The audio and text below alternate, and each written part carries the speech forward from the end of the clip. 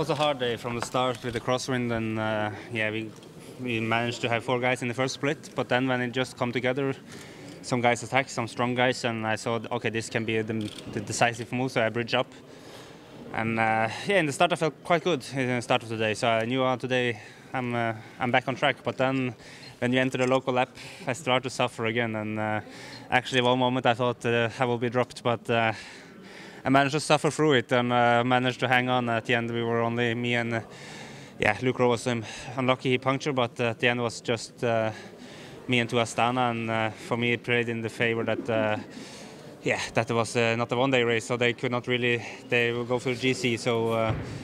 so for sure they were riding all the way almost to the finish line. So if they start to play with me earlier, maybe for sure they can maybe drop me or at one guy attack away, but now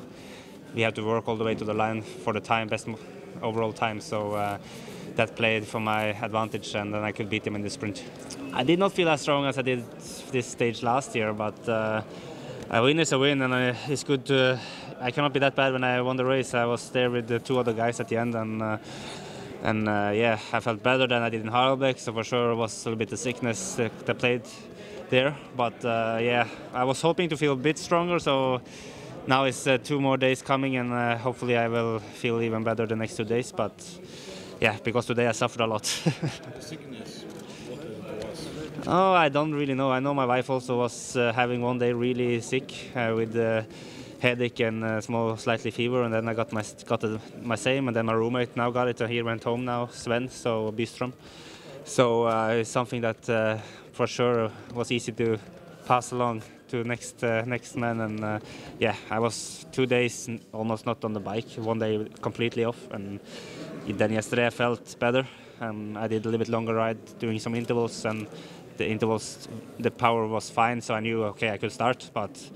yeah, then in the start I felt good today, but then again I suffered quite a lot in the end, but it was still enough to win. What's the plan for tomorrow? You think you have still to go deep to train more for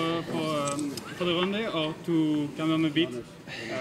not use too much energy? I will try again to, I think tomorrow usually it ends up in a bigger sprint, it's a little bit more flat, and depending for sure again on the wind. And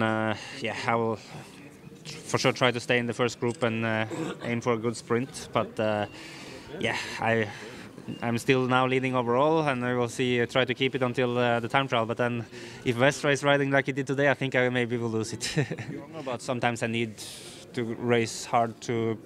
get better, so I think this is just what I need, and hopefully 3 days now will make me suffer a little bit. Maybe I don't feel so good here, but then hopefully I will feel better in